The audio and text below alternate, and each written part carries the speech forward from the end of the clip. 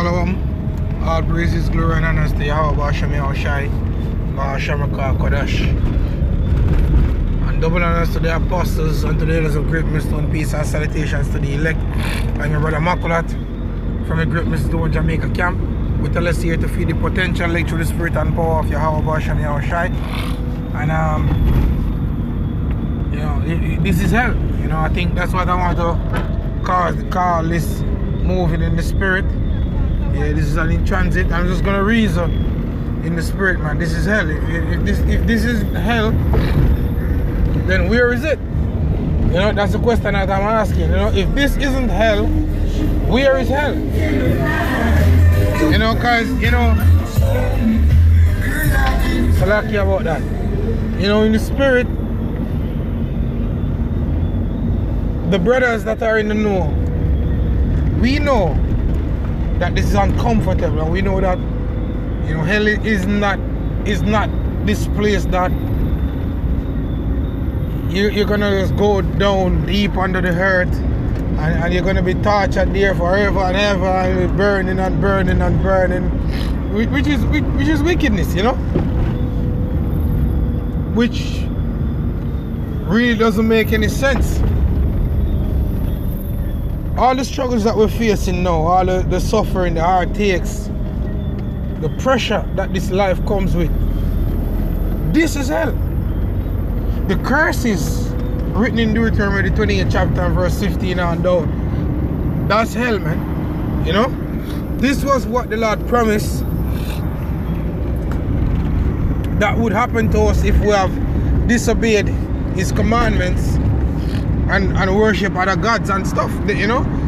This is it. This is the reality of it. And the scriptures said that, you know, our own wickedness will correct us. And yeah, stand corrected. Truly, stand corrected, because yeah, if we are not corrected, if we don't stand corrected, then trouble. You know, trouble. Micah 2 verse 10. Oh shit, where was I? Micah 2 verse 10. It says, arise ye and depart, for this is not your rest. Because it is polluted, it shall destroy you evil with a sore destruction. And it doesn't matter how much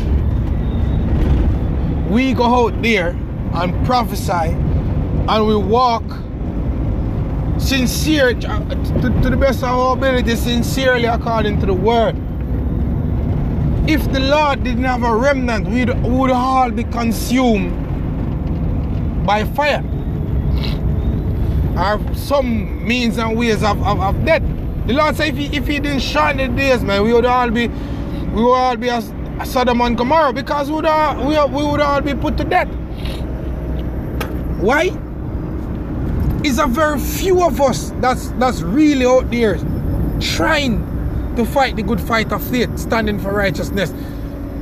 Even a lot of men that you see come out and posing, asking where fringe is at, you know, they ain't trying to you know, to get the fuck up out of here. They are about building Israelite community and shit, because they are about this world, they are about this flesh, they are about showing themselves that they are. They are not about giving Yahweh Basham Yahushai the glory, asking, begging for mercies to deliver us out of this pit that we are in. So I'm saying that to say, look, if the Lord didn't shorten those days, really, as a matter of fact, let me just read it, man, so you can see it. That is Matthew chapter 24, verse, I think it's 24, somewhere around there. Bear with me, I'm driving, so, you know.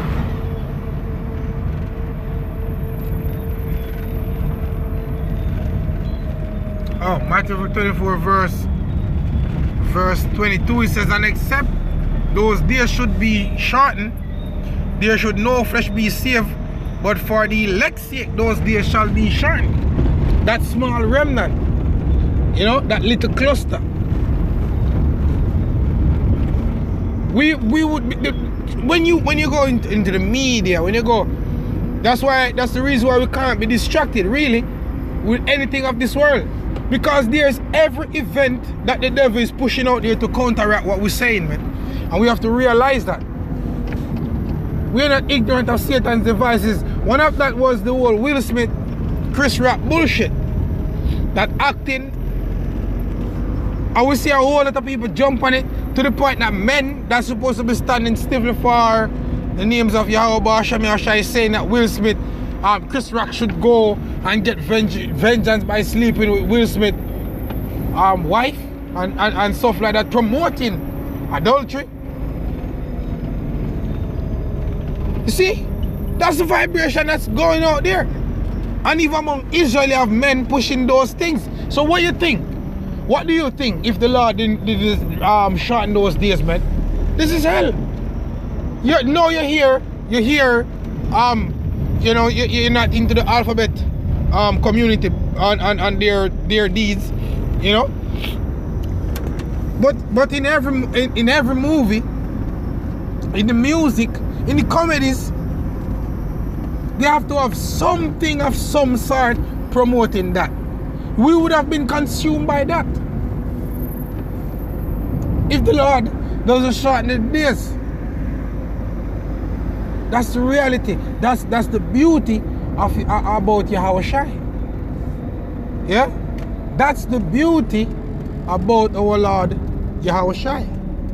You know? And without Yahweh Shai, we are doomed, man. That's just the reality of the situation. We are doomed. I just wanted to say that, man. That, hey, without Yahweh Shai, we ain't getting nowhere, man. So, keep pushing this truth. Shalom, you know?